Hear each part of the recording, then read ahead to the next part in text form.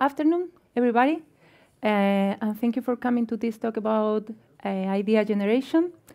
And thank you especially to the Codemotion team and ladies at UX to invite me to come here today.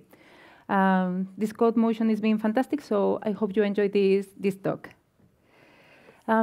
Just to quickly introduce myself, my name is Marta Pérez, and I currently work in Telefónica R&D as a user and design researcher in a project called Aura, which is a disruptive artificial intelligence project. You may know Telefónica probably more by its commercial names, as it trades as O2 in UK and Germany, Movistar here in Spain and Latin America, and Vivo in Brazil. So first of all, what is this project that I was talking about? What is Aura? Aura is Telefónica's artificial intelligence in the form of a virtual assistant. You can talk to Aura by voice, you can interact with her by text or in a tactile way. And its objective is to change the relationship that we have with our users, to improve the relationship, to have a more personalized experience, to give them control over their data. So it's a very exciting project. So now is when you think, okay, but if you are talking about artificial intelligence and virtual assistants, what this has to do with ideation, with ideas? So the objective of the talk today is to share my experience in this journey and to show you the importance of idea management from fast-moving consumer goods to artificial intelligence projects. So I would like to start with a thought that I had a few years back. Some time ago, innovation and success meant that you had a lot of data. You had information about trends in the industry, you have information about your customers, but the game has changed. And now with the rise of big data, we are overwhelmed by it. Everything is about data, data, data, and you know it better than anybody else. But the point is that today, having data is not enough anymore because it is sold, it is bought, and companies trade with it as with any other good. So what is next? Ideas.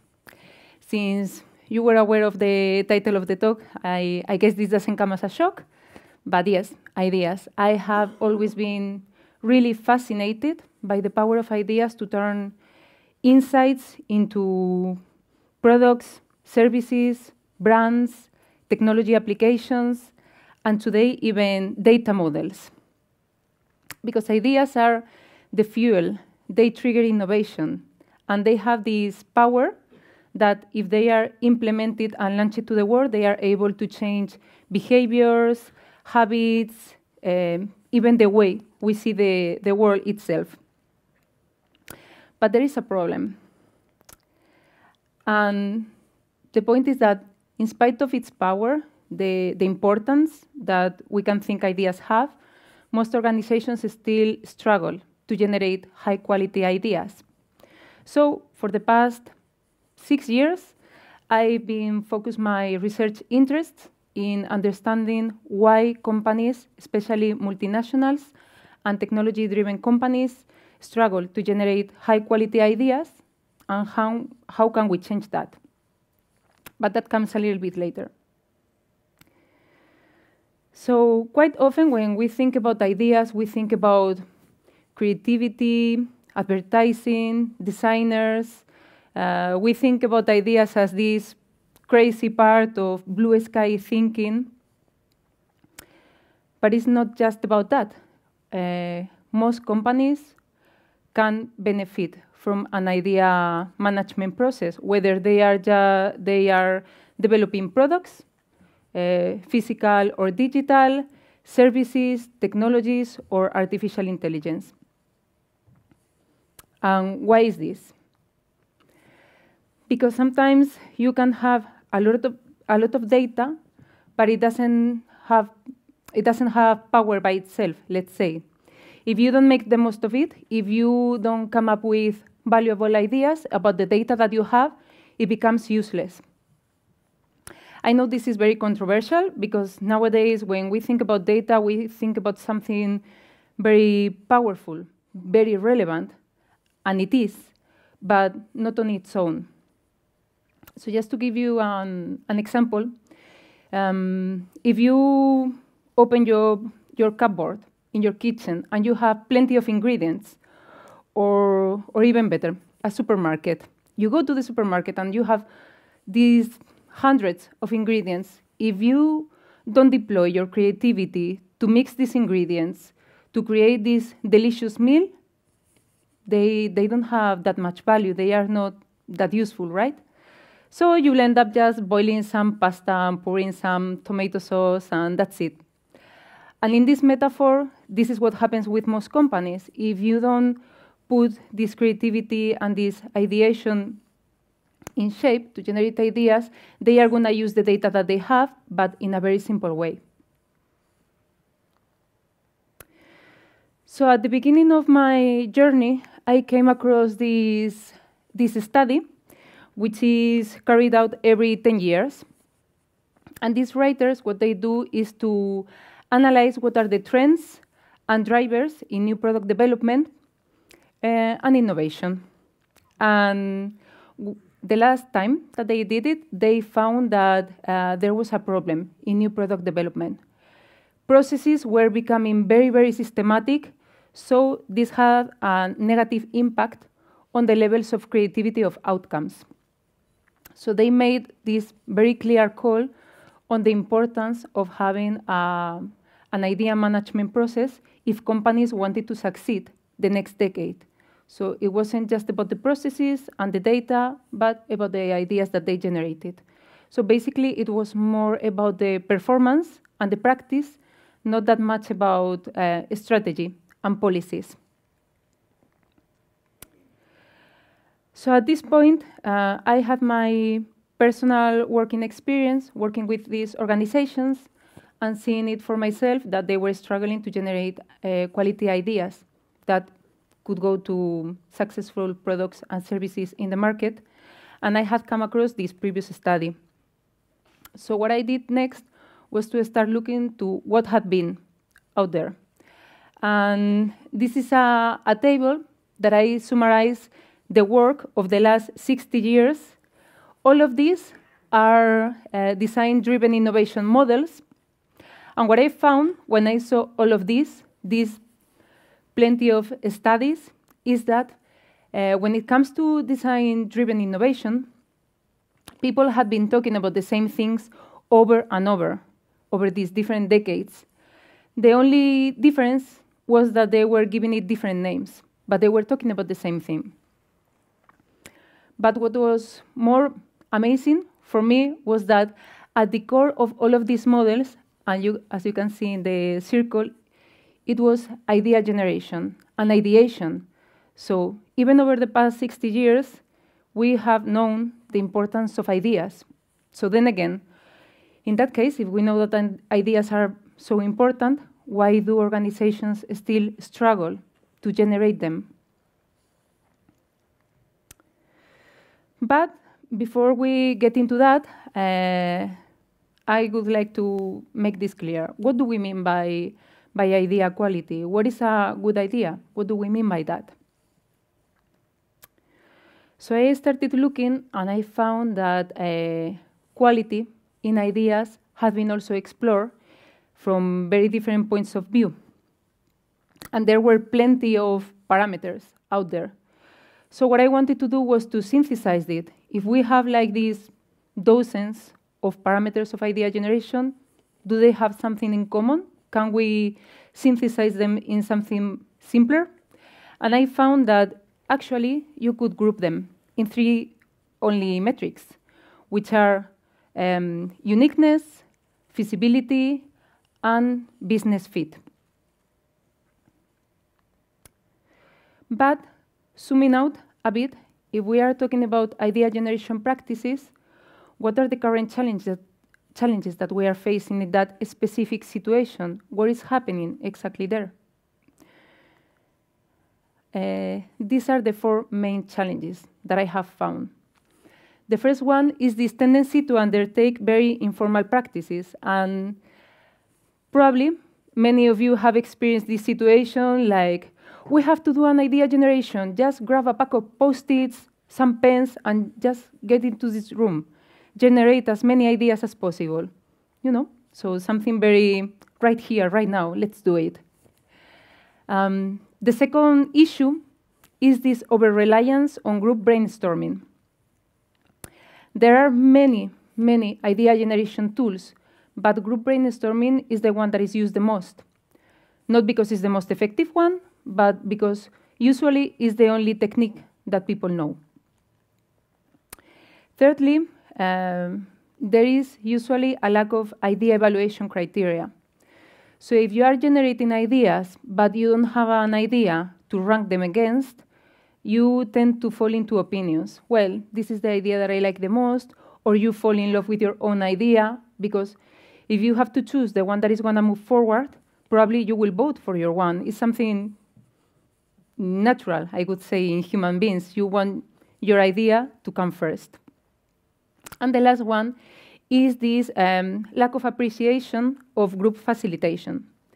When we are having an idea generation session, the person that is running the session has to be the right person as well, because it has to manage people, it has to manage the time, it has to have knowledge about the project. So we shouldn't overlook this role. So now let's get into one of the important issues of the talk today. What are the key constructs that we need to take into account to generate quality ideas? What are these key elements that we have to focus on? The first one is iterative idea generation that combines both individual and collective thinking. In my case, for example, in Aura, we have people in our team, designers, programmers, data scientists, prototypers, product managers, so a very multidisciplinary team. So in our case, for example, it works really well when people generate ideas individually and then share them and develop them as a team. Why is this beneficial, or why do I think this works? Because that way you don't have one person that is monopolizing and speaking out all the time, and it doesn't allow other participants to participate, to speak out. And this is very important because sometimes when we have an idea generation sessions, we have different profiles in people. We have more introvert people, more extrovert people. So when you enable this time of reflection and individual thinking, that gives them the opportunity to speak out in a way. And also, since we are coming from very different backgrounds, when we generate ideas and we put them in common, when we share them, we can bring everybody's knowledge and expertise, and when we put them together, we can develop them as a group. So this also helps to prioritize them.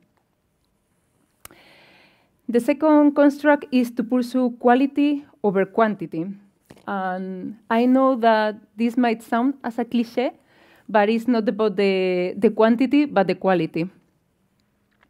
A few years ago, I was working for BSKB in the UK, and they wanted to have this roadmap for the next 5 years, and they hired a consultancy to help them generate ideas. So they had plenty of sessions over the course of 6 months. Then I started working with them, and what they did was, here, Marta, here's the ideas that we have generated, 93. Now you have to tell us which ones are good, which ones are not, rank them, and evaluate them. And out of those 93 ideas, there were only 2 that fit with this criteria, that were useful for the organization. So for Sky, it was a waste of resources and time. So many sessions, so many people being there just for 2 ideas. So at that point, they realized that these informal practices and this group brainstorming was not useful, and they really needed to have an idea management process. So I worked with them a year and a half to do this. And the thing is that sometimes when we generate ideas, and it's all about just generate as many as you want, sometimes that also generates frustration, because we are generating ideas that at the end of the session just get discarded. So the next time that you are going to go to an ideation, you are like, no, I'm not going to go, you know, it's not useful. I don't see what is going to happen next with these ideas. So when you focus more on quality of the ideas, it also keeps people more motivated. So they know, like, they have a very clear objective. The next one is preparation for innovation. This is really, really important. Planning and preparation, for me, is one of the most important aspects. Procter & Gamble spends 6 weeks to prepare for an idea generation workshop. 6 weeks, a month and a half. It seems like too long, but they take the time to identify what is the problem that they are going to tackle, who is going to attend, what are the relevant profiles to come to this session, to choose the facilitator, to develop a facilitator plan, to choose the right activities and dynamics. So now it seems like a lot of work, so it shouldn't be overlooked. In our case, for example, in Telefónica, we also take the time to choose the facilitator, because you need a person, when it comes to idea generation, that is able to manage the people, to manage the timings in the session, that is able to keep everybody focused so they don't go off scope, and to keep the momentum and the passion, let's say, in the idea generation session. And since you are going to have all these busy people for an hour and a half, you have to come up with these dynamics and these activities that are going to make the most of the people and the time in the room. And what is also very important, within all this preparation time, is choosing the right participants. Choosing people that have different levels of expertise, they have different backgrounds, so they can bring very different skills and knowledge to the table. Like I was saying before, no? Very different roles, more technical roles, more creative roles. But besides that, what we have done several times, and we have seen that it works really well, in fact, I consider it a best practice, is to bring your users to your idea generation sessions. So if you are developing a product or a service, it's not that crazy that you bring your users to generate ideas, because that way, when you are ideating and you have them, you are going to see if they like them, if it's relevant for them, and you can co-create with them and develop them. So this works really, really well. What is important as well? To set these idea quality criteria. If we go to an idea generation session and we have no idea of the quality, it becomes more difficult to achieve it, because you don't know what you are ideating for. So for example, if we are generating ideas, let's say for a new feature that we need to develop in the short term, viability should be really important for us. So if people start generating ideas that are long-term, they are about technologies that haven't yet developed, etc., they just go out of focus, and it's not going to be useful. Besides, having these idea evaluation criteria keeps people focused, because they know what they are ideating for. And when it comes to evaluating the ideas, at the end of the session, we have a more democratic conversation, because sometimes what happens is that People tend to go to these idea generation sessions, and at the end of it, they leave the room thinking, okay, so now what? We've been here 2 hours, we have developed these ideas, but we don't know what is going to happen with them. And sometimes it falls into this situation where the person with most power in the room, or the managers, are the ones that say, okay, let's go for this idea. And that also decreases the motivation for people to attend these sessions. So this way, if they have this very clear idea of the evaluation, it removes subjectivity, and they understand the decisions that are being made. Another aspect to consider is to design bespoke visual templates. When you look at ideation, you will find a lot of templates and canvases that are very useful for idea generation or for user journeys, for problem definition. But when it comes to these technology-driven projects which have high levels of uncertainty or disruptive innovation, I find it very difficult to stick to what's out there.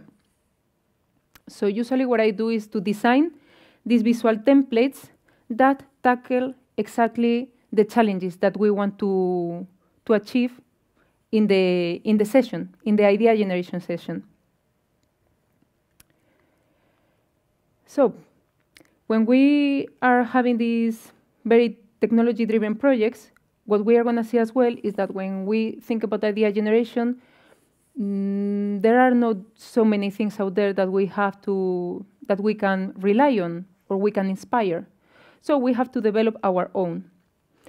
And one of the benefits of this is that when people come to the idea generation sessions, every time they come, they are going to have different templates. So it keeps them motivated. Because what I have seen as well is that if you have like the same, template, and people just come and fill it out, and it's always the same, it becomes very systematic. What I was saying at the beginning about these new product development processes, it's always the same. I come, I fill this, I leave it. So you can deploy your creativity also in this area. Another thing is to develop high-quality stimulus data, to have this ground, insight-driven thinking. What I mean by stimulus data is these pieces of information of analyze data. Sometimes we know it that in our organizations, people are undertaking research activities, and there are plenty of reports and PPTs all over the place. So how can we make all of that information that we have, all of that knowledge, usable? So it can be stimulating and inspiring when we go to idea generation sessions. Some time ago, I was working with Nokia in the UK, and as many large organizations, they had this problem. They had been doing all of these research activities, these reports over the years, and they had like tons of documents, but they wanted to make them usable. When we go to an idea generation session, we are not going to read all of this to generate ideas, but we have a lot of knowledge within the company.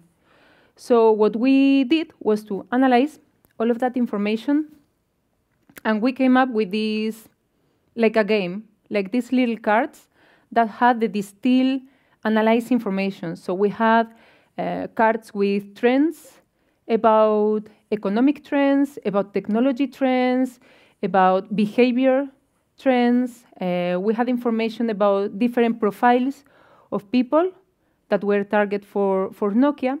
So this became like a toolkit that when they had idea generation sessions, instead of bringing those reports, they will just come with the key elements, with the key insights that were useful for that idea generation session. So that became very useful for them. The point is that when we think about stimulus data, one of the key benefits is that it's able to break down very complex information. In this case, for example, this image is from one of our workshops. A few weeks ago, we were generating ideas around data models. So I was saying at the beginning, you may have a lot of data, but how do we combine them? What can we do with it? So what we did was to come up with this idea of having these Lego pieces, and in each of one of them, there was a piece of data. So what you would do was to mix them up and come up with ideas on how to bring this data together to bring value to the user. So that was really, really fun. And finally, one thing that we have to take into account in idea generation is to use a common terminology. Just because we speak the same language, it doesn't mean that we understand each other. And when we have very different teams with very different levels of expertise or knowledge, sometimes we use the same words, but we don't mean the same thing. Sometimes we even mean the opposite thing. In Sky as well, when we were developing this idea management process, we found out that for some teams, idea meant one thing and concept meant the other. So when we had to develop this innovation process, it was really difficult to have teams to communicate with each other because they didn't mean the same things.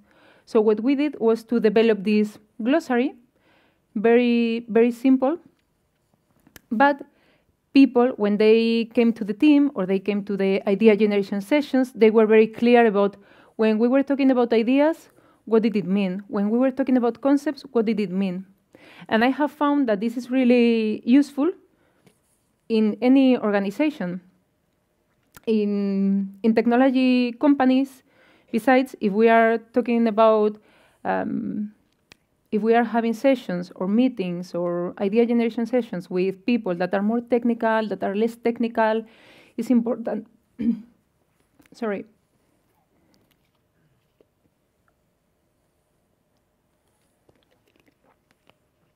It is important that everybody's on the same page. So, for example, in my team, in Aura, we have also developed like a glossary of terms. So when we are talking about insights, intents, categories, domains, ideas, everybody knows what we are talking about. And why do I think this is very important? Because you can be very creative, you go to an idea generation session, and you come up with the best idea in the world. And you explain it to people. And if people don't understand what you mean by certain terms or concepts, they might not get you. So at the end, you have this amazing idea, but you are not able to come across its value. So having a common terminology really helps with that. So the title of this talk was about how to generate quality ideas to deliver business impact. So what is the business impact of everything that I've been talking here today? We've been talking about these common design-driven innovation models. We've been talking about how do we define quality and what is a quality idea. And we have seen the constructs to develop a quality idea, all these things that we have to take into account when generating ideas. So what happens when we apply this to different projects in different organizations? What we have seen is that it improves the quality of ideas.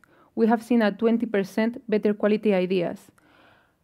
What do we mean by quality ideas? We have seen it viable, feasible, unique, and they have a fit with the business strategy. We have compared the results of previous idea generation sessions and idea generation practices, and then when we have tested this framework, this is the benefit that the companies have had with it. So what is the impact of this? That when they generate ideas and this keeps going from one level to the other and end up in the market, that has a revenue for the company, that increases the motivation of teams, that makes the that helps to generate a more innovation and idea-driven culture within the company. So this is all for today. Thank you very much for listening. I hope you enjoyed the talk, and I think we have some time for questions.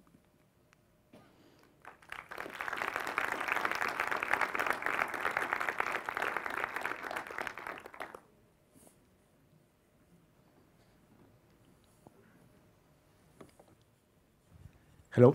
Thank you, Marta, first. Really interesting and inspiring presentation. Thank you. I was thinking of about getting ideas of what's the mindset change you need to apply to the company, and if it should be just narrowed down to this kind of idea generation framework or workshops, or if we should apply something, some mindset change in the company for all the workers, for us to be able to raise our ideas.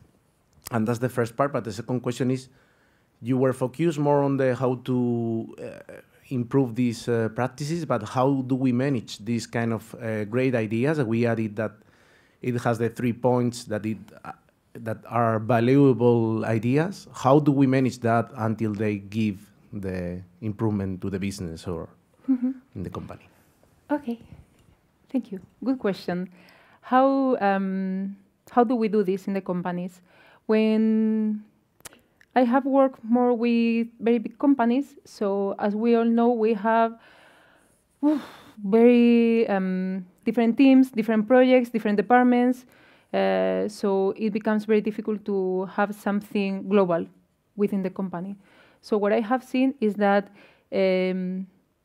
people start believing in idea generation when they experience it.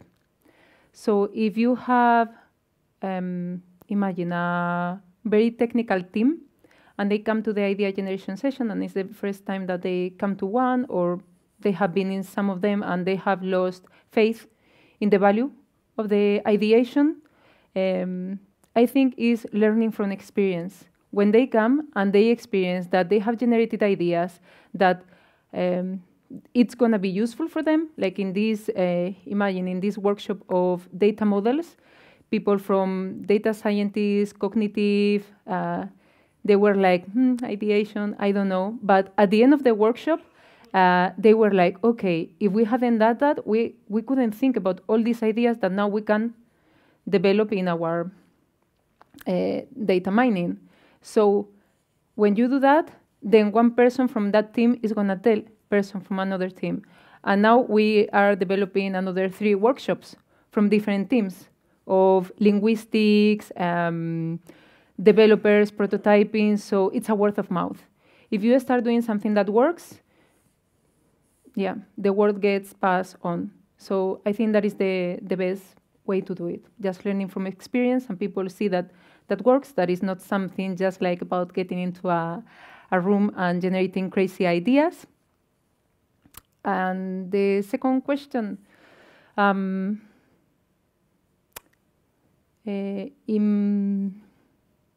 depends on the company. If we are talking about long-term ideas, if we are developing a roadmap, or if we are generating ideas for the short term. So for the short term, it's very simple, because you can see when you are ideating and you are having these parameters, which ones are the quick wins, which are the ones that we had to strengthen, maybe some of the technology, or we need some pieces of information about the target customer or about the behaviors of our users. So we have combined that with some UX research or secondary research, etc. And then when we are talking about long-term ideation,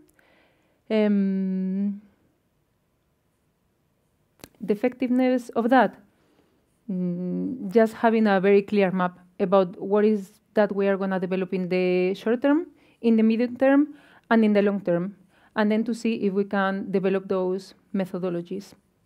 That is the way that I would say. Thank you. Hi. Thank you for the session. It was really interesting. I have 2 questions. The first one, you've mentioned the importance of brainstorming or ideating individually and in group? How do you combine both? Because in group, I understand group sessions, but how do you manage individual ideas? And the second question is about motivation. You said that if you have these sessions and then you never know what happens with the ideas, the people get not very motivated. How do you feedback about the ideas that got implemented to the group? Thank you. Sorry, what was the first one? Individual and collective thinking. That doesn't mean that people think individually all the sessions, so we bring all the team to the room, but they have split activities.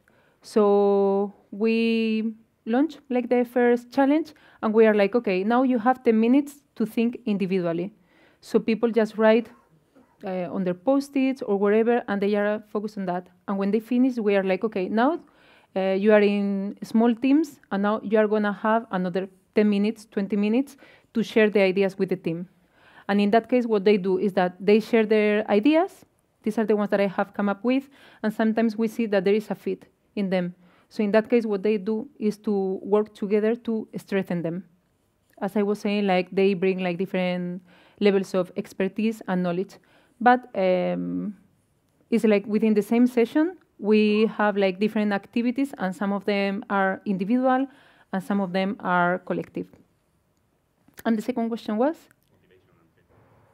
What I like to do is to, at the end of all the sessions, to share what are the results with everybody that has participated and what are the next steps. So we keep everybody in the loop. And when they see that some of those ideas, if they have selected 2, imagine for the session, to keep them in the loop of what is happening with them. So they see that there is an evolution, even if they are from a different team, but just giving some feedback about, okay, you remember the session that we had 3 months ago? Those ideas that came up in that session, we are implementing them, and they are in this stage. So they see the value of those 2 hours that they went to the session. So they see that, okay, there is a follow-up on that. Thanks. Over there?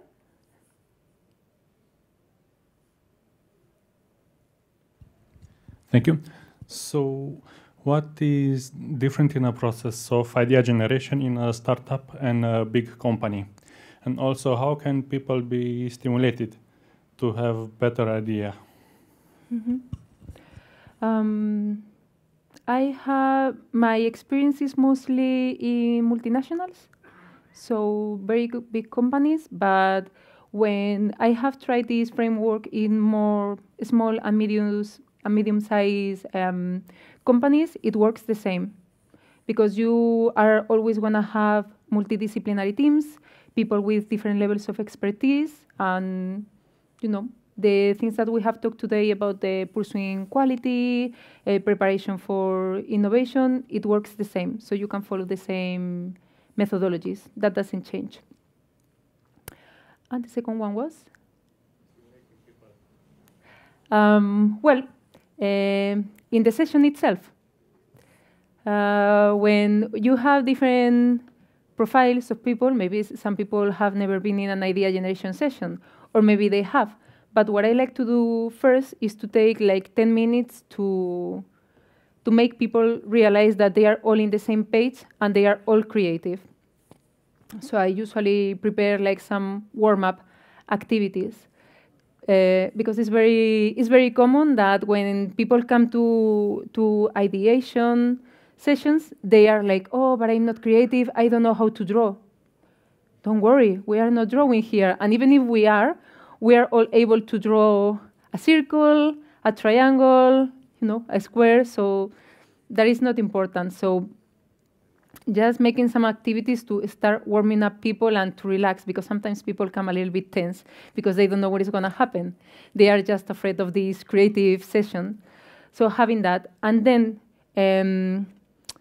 when we are designing the dynamics in the session, taking into account also the profiles of people.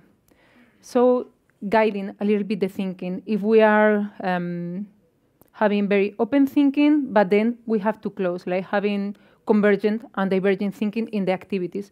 So when you design the activities and the dynamics, you have to think like, okay, this one is too open. The next one is too close. The one is too open. Next one is too close. So you can keep the flow of people, because if you have, for example, very technical people, they start feeling a little bit anxious if they see like things open. Okay, but what do we do with this? So the next activity, you close, and they relax. And the next one you open, and then you close. So that keeps people motivated, because if they are very technical, they see that they are getting something valuable. So that is not going very off topic or very creative, and then they don't know what to do. So at the end of the session, it's really important to have something like a very clear deliverable of the session. So next time they will feel motivated to come back.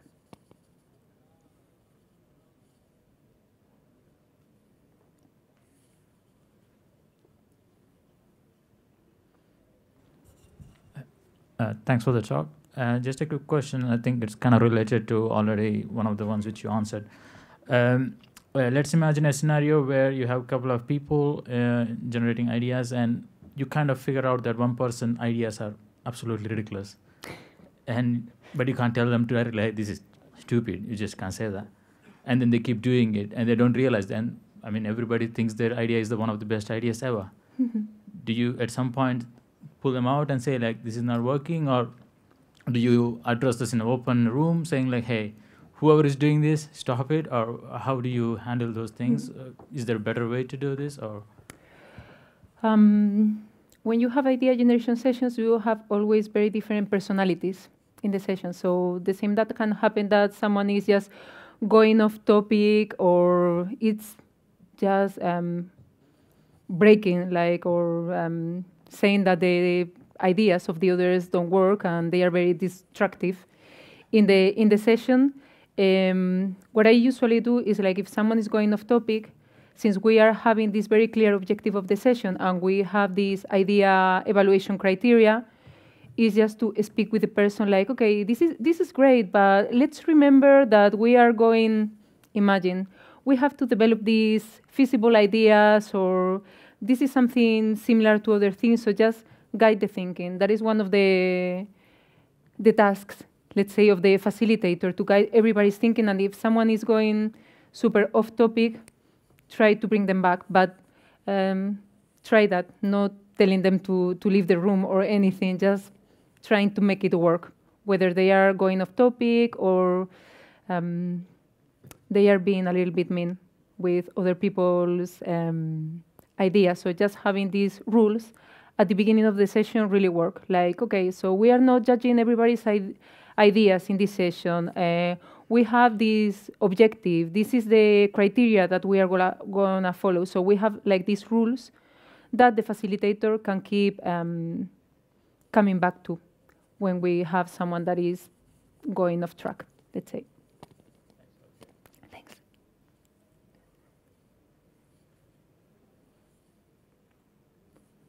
Okay? Okay.